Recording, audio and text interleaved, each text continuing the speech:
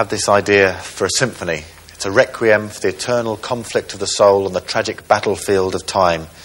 It's just an idea at the moment because I can't actually play a musical instrument. I was going to learn. I had this guitar bought for my 10th birthday. Beautiful it was, handmade. It was the only thing of beauty I ever owned, and I customised it. I stenciled the word noise on it.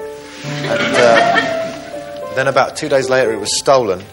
And I was so destroyed by that I've never been able to touch a musical instrument since. And I've always felt that it was at that moment when the guitar was stolen that my life lost touch with destiny and I lost all sense of purpose and meaning. But tonight, David will be my hands and the symphony will course through him. This idea I've got, well, it's the vision I have is these two opening chords that start off with. It's a nod towards Beethoven as I shoulder into similar territory. Sort of da, da, da, da. Yes, sort of two bold clarion calls. Right. You know. Okay, what about this? Yes, that's it. The same, only this time more Sturm und Drang, more sort of. Yes,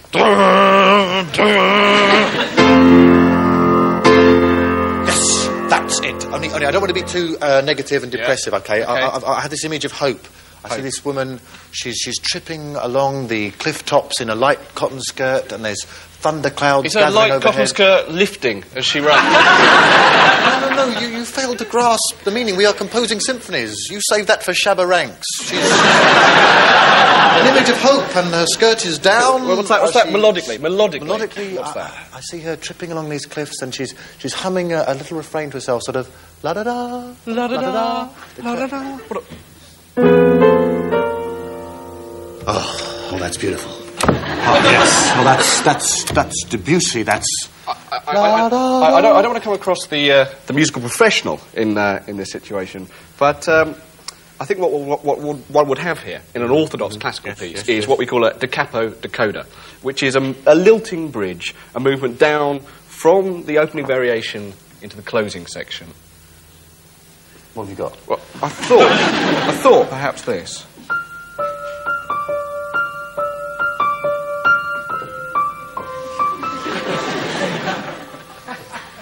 No, I think that's a bit too pubby. Okay, what's in your head? My head, I don't know, something tentative, something hesitant, not sure whether it's reached that sort of final summation, sort of da-da, da-da-da, da-da, da-da. Oh, God, yes.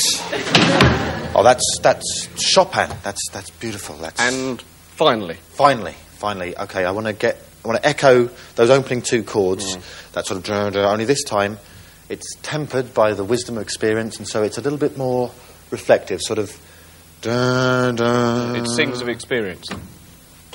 Okay, is this what you want?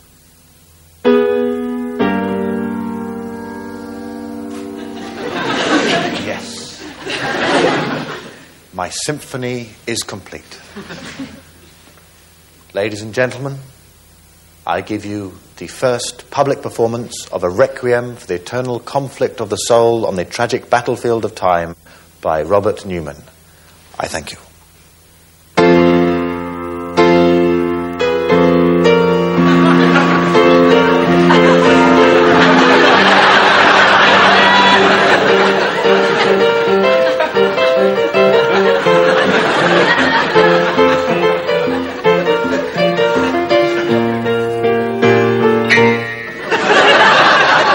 Useless!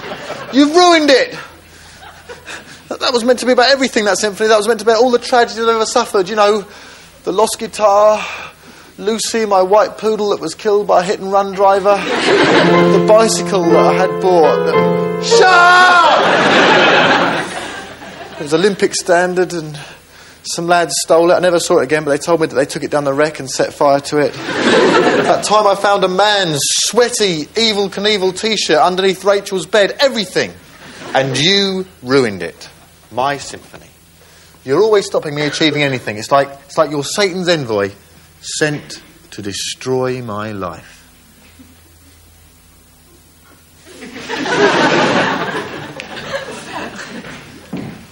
And I'm still Robert Smith's favourite. I don't need him anyway, that loser. I've got other ideas. Luckily, I didn't share with him. I got this lilting one, sort of da-da-da-da, sort of like that. I'm just going to try that out. Yeah, it's good. Yeah, let it flow.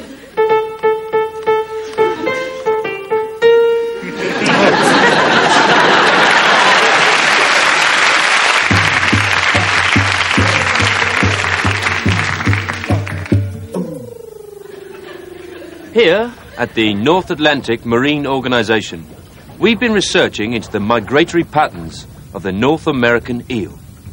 What we've discovered is that if you attach a transmitter to the eel and release it into the water, basically, it sinks like a stone.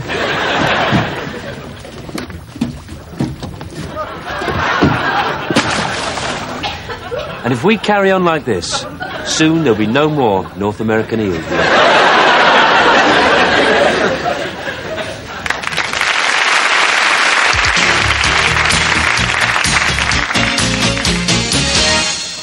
Now, there is no need for 40% of all accidents in the office.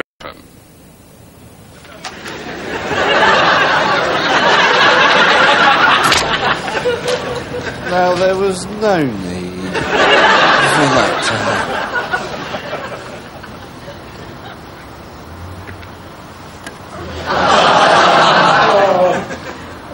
This should help pay for your dialysis machine.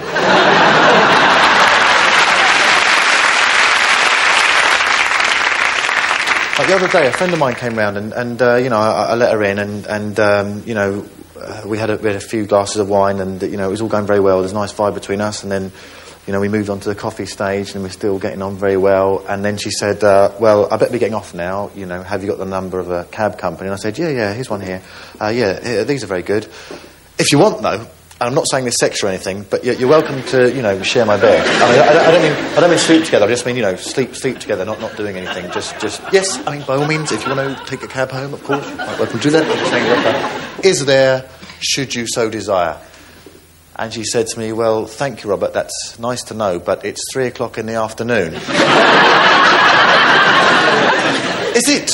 Well, we're out of that pickle. That's good. And yet, ironically, we did end up doing the deed of darkness. And now, I hate talking about sex. You know, some comics can do it, and I hate all those programmes that talk about sex, you know, like the Good Sex Guide. To me, they're so mechanical. They take all the beauty and mystery and essential poetry out of shagging the arse off someone. I wasn't concentrating, you know, like this is how out, not with it I was, right? I could hear the telly on in the flat next door, and I caught myself trying to work out what programme it was that I listened to. This is like how not there I was. I could hear a rag and bowman in the street outside, and because he was going, "Oh, Bob! Oh, Bob!" And I went on this like long train of thought about how what he was originally saying was, "Have you got any old rag and bone, please?" But because it was a phrase that he'd had to repeat 1,000 times, it had now become, "Oh, Bob!" Anyway, with all this going on, and to cut a short story shorter, I prematurely ejaculated. And now, I hate talking after sex for, you know, weeks, but like on this and that whole, you know, blame, responsibility, better loving ethic, I hate all that. And yet on this one occasion I thought, you know, I should apologise to her for the fact that I came too soon. I should just say to her, I'm sorry I came too soon. So I turned on my side, looked deep into her lovely brown eyes and said, sorry I came! Sorry I came!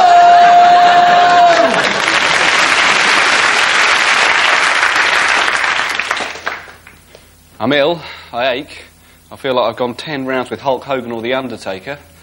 But, you know, being ill, it's nothing new. As soon as you're born, you get ill. I had them all as a baby. Mumps, chickenpox, measles, syphilis. The thing is that I was born in America, and my parents were always really unhappy about the idea of paying for medical treatment, you know. I couldn't actually go and see a doctor as such, but every so often they did let me have a go on one of those fairground pulse rate machines, which meant that when I had pneumonia as a child, I was actually diagnosed as being hyper-horny and prescribed a series of cold showers. Oh, my poor darling.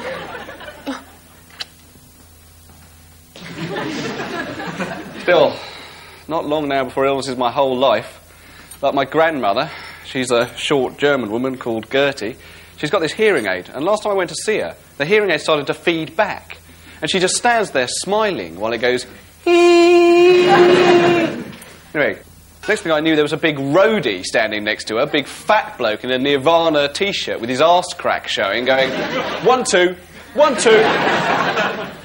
Next time I saw her, she was on tour with the Jesus and Mary chain. All that stuff, some candy talking, some candy talking. Gertie!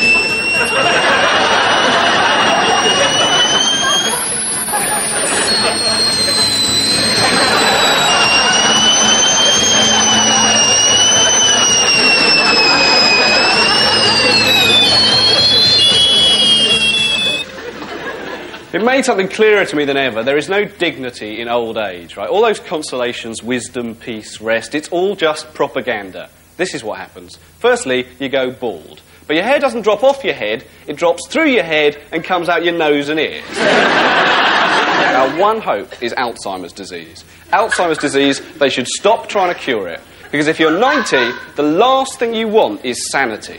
I mean, there you are, dribbling away, saying, I invented the banana! Right? Happy as Larry, right? Someone cures you, and it's like, oh, I can't walk, and all my friends are dead. Cheers! And God has played so many tricks on us about growing old, you know, like the way that a Zimmer frame looks a bit like a pair of parallel bars, right? So I know how I'm going to die, 90 years old, stumbling around, and a little voice in my head's going to be saying, go on, do a backflip. At this point, our only hope is death itself. The angel of death is an angel, after all.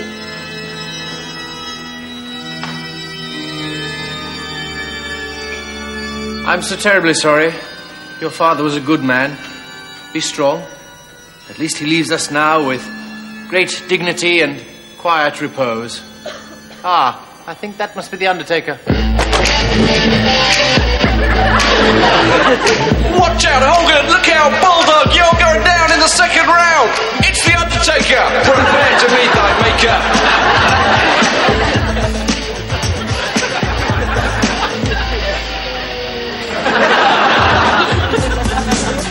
Easy!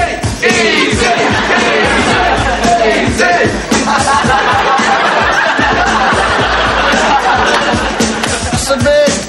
I submit! I'm so possessed by death that I spend a lot of time fantasising about my own funeral. Sometimes I really indulge myself with it. We lay here to rest the body of David Bo Diddley. We were only playing hard to get, and now it's too late. Oh. And to think he could have been amongst the best. Pele, Best, Maradona, Crooks. I've never been this miserable. I always preferred him to the other one. Who are we going to give the Nobel Prize for Literature to now?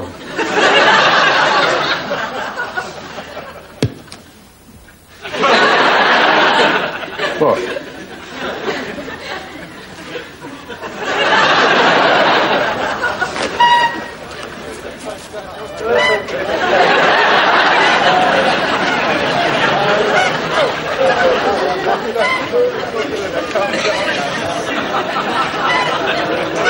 But my fantasy really is that I'll live to be 78 and then be biographised like no one before.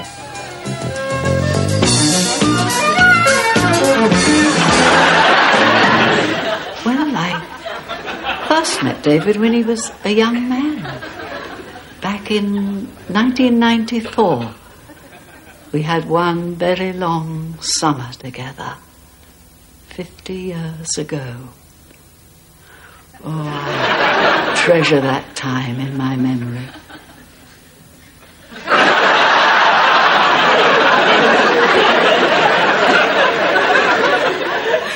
And there's not even any real dignity or tragedy after death. We move from glory into glory. No. Not if the behaviour of poltergeist is anything to go by. I'm a poltergeist. I have all the power of the spirit world. Magic from beyond the grave. So what I'm going to do is knock this mug off the TV. I'm so evil. And it was their favourite Garfield mug as well. Oh dear, I've made a bit more mess than I intended.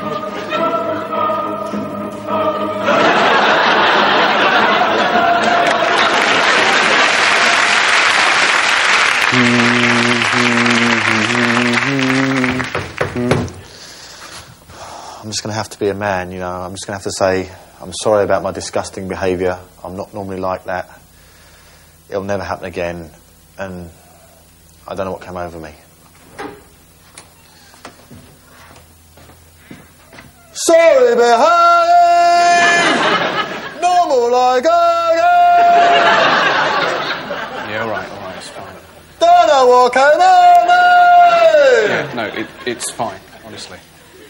Oh, cheers. So I just want to say I'm sorry about, you know, what I said about you ruining my life. You know, I don't go around with those thoughts in my head, and I particularly like to officially retract what I said about you, you know, destroying my dreams. You know? No, that's fine. I'm glad you've come round, actually, because I was just sitting here thinking about all the good times that we have had together, you know.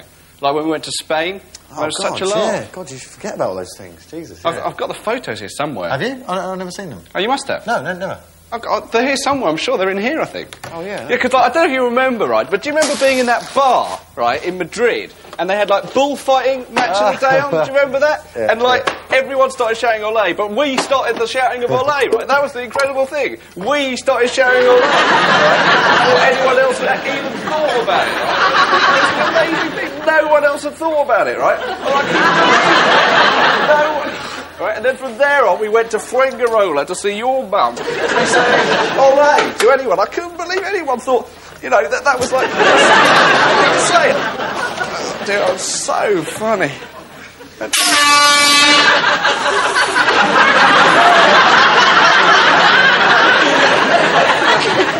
Oh, it's brilliant, it was. I'm sorry about all this junk and stuff. I'm just waiting for Gentleman Jim to come round on his horse and cart and take it all away. Anyway, here they are.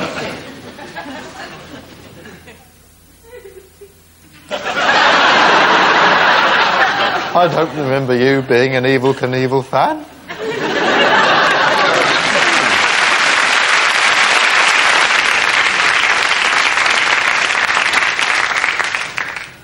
How do you do, ladies and gentlemen? My name is Jarvis. I have been informed that tonight's program is being watched by over 7 million people, as far afield as the Netherlands and Ireland, and all over Britain, in small bedrooms on black and white portable televisions, on the communal colour televisions in Chinese takeaways, in the front rooms of Carlisle, Glasgow, Manchester and Birmingham. And the irony is, I'm not wearing any pants.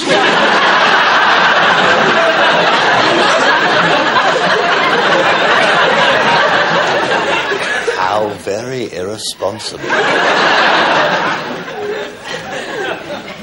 Isn't Jarvis naughty? Rather.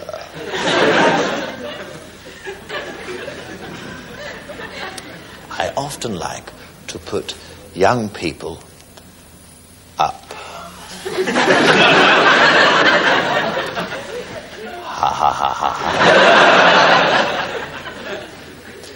Recently, I had 2 charming young women staying on my estate.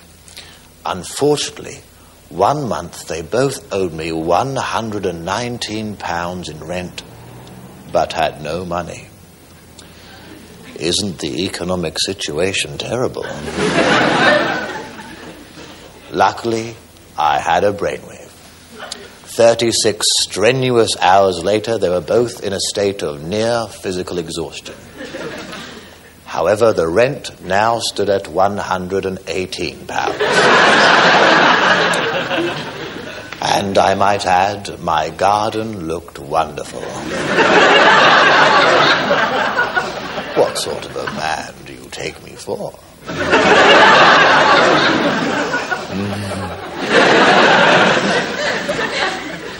As time passes, I find memory and fantasy become entwined and lose themselves in each other. Some things, however, remain eternally clear. As I once said to Mark Ormond, "That's quite a thirst, young fella."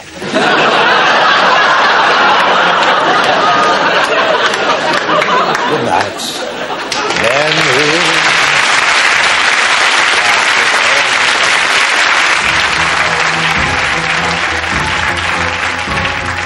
I am the poltergeist. So yes, I know what I'll do. I'll move everything around in this room. Yes, this will leave him totally disorientated. His mind will be swimming with the anarchic force of my haywire psychic energy.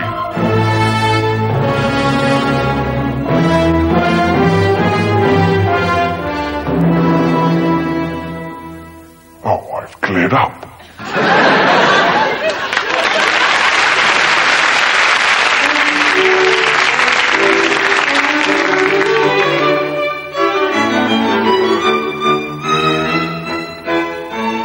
Good evening and welcome to History Today.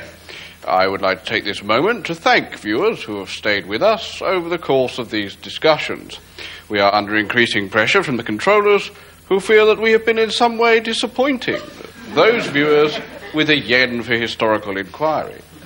I can only apologise and pledge that tonight both myself and Professor F.J. Lewis, Emeritus Professor of History at All Souls College, Oxford, are determined, as never before, to undertake a full and rigorous exposition of tonight's most exciting subject, the Doomsday Book. The beginning of radicalism or the end of liberty. Professor Lewis. See that Michael Bolton? Oh dear. I am aware of his work. That's your haircut, that.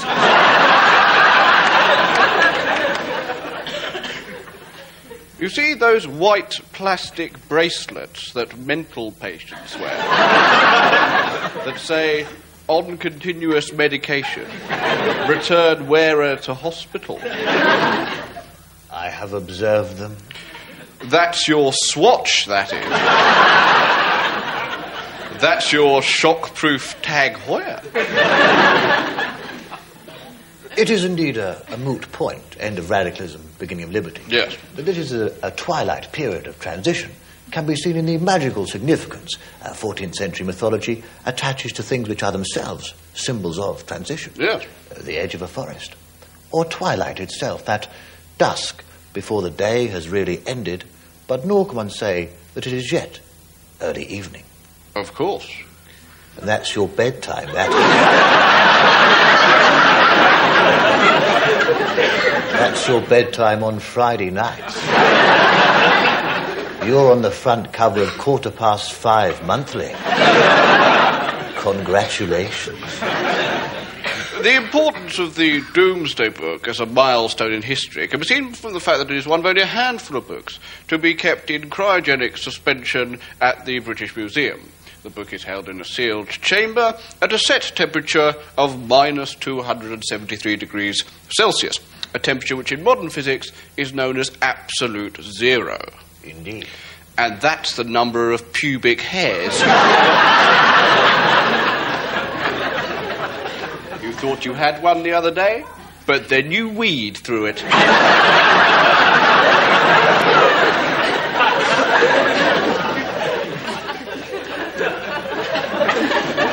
You know those things that happen in the street after 9 o'clock? Oh, yes, very much so. Oh, so I presume you're familiar with the Viking longboat driven by Mary Peters down our street at 9:30? Yes, of course. Like all ships of Nordic pagan design, yes, had a curved aft and a curved stern, thus. Yes, I'm aware of the design. And that's how you walk down the street.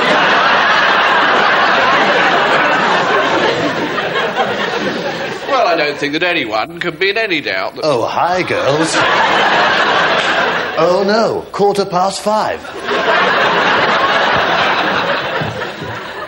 that tonight Professor Lewis and myself have had a most penetrating and illuminating debate. Professor F.J. Lewis, thank you very much. Thank you.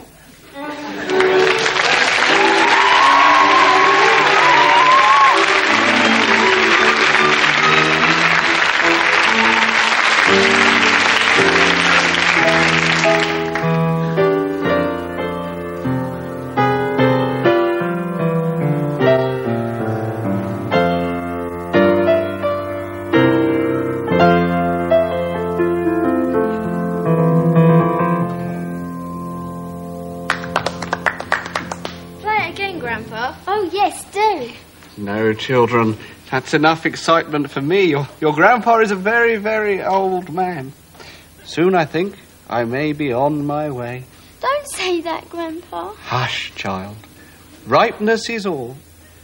But there are some things now that I might like to pass on.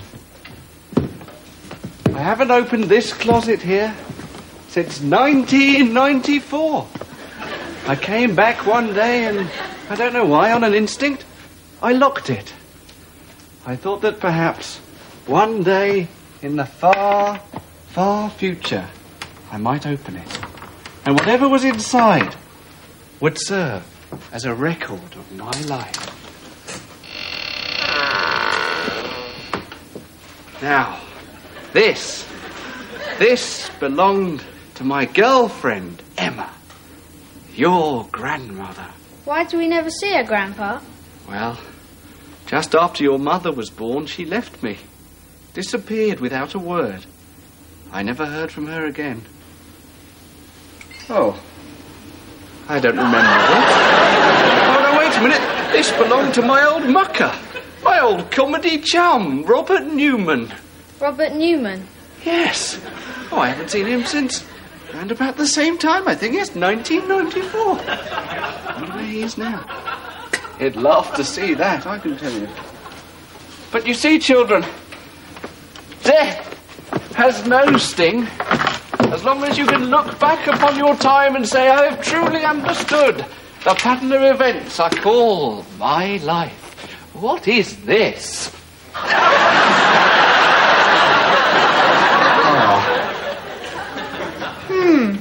This one's hair is very similar to mine, isn't it, Grandpa? Yes.